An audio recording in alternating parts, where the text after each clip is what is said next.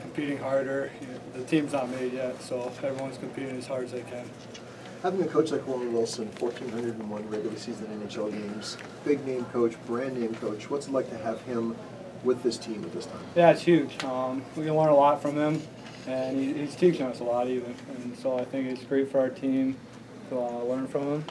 And I'm really excited to see what he has to offer. When you step on the ice with a coach like that, what are some of the differences you notice? Not to say he's better than other coaches, but it must be a different feel. Yeah, the pace is definitely faster. Everyone's trying to impress. And his practice is just great, so everyone's competing for him. It's just a big name, so everyone's competing. Colin, playing here in Agganis, does that keep you in the comfort zone a little bit, familiar confines? A little bit. It's a rivalry, so I don't know. I'd rather be at BC, but they have great facilities here, and it's great for them to have this camp. So I'm happy to be here. Colin, plenty of your teammates at BC have played in this tournament before. What advice, if any, did any of your teammates have for you coming into this camp? Just have fun with it. Not often it happens, so just take advantage of whatever you can and have fun. What have you taken from this first semester of college and maybe brought to this camp that you've learned or developed in your game? Yeah, definitely playing with older guys.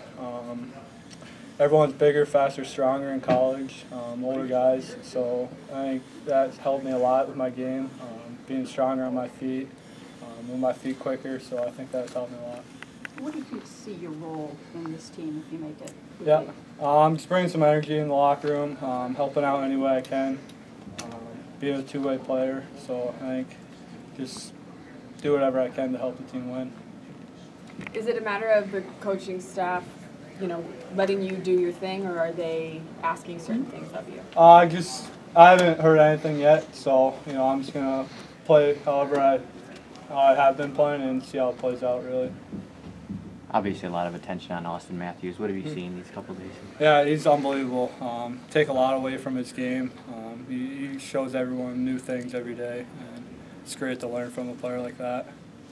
You're obviously out there with Sonny Milano. Could have been your teammate at BC. You razz him about that at all? A little bit, but he's doing well now, and I think he's happy with the path he chose. So I think it's really good for him.